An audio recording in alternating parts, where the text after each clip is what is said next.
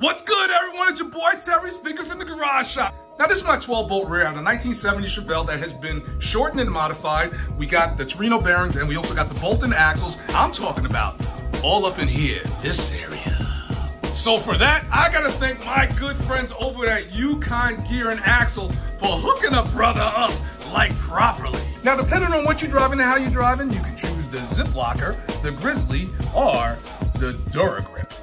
I went with the Duragrip Posi Traction with those composite clutches. Don't forget the ring and pinion gears. For me, it's always 410s. And while you're at it, pick up a master overhaul kit. And you can pick all this up from Summit Racing. We got the tools and we got the talent. So make sure you subscribe, friend, do all the social media things, because what we're gonna do is we're gonna do a step-by-step install this into that. And you don't wanna miss it. So as always, be easy.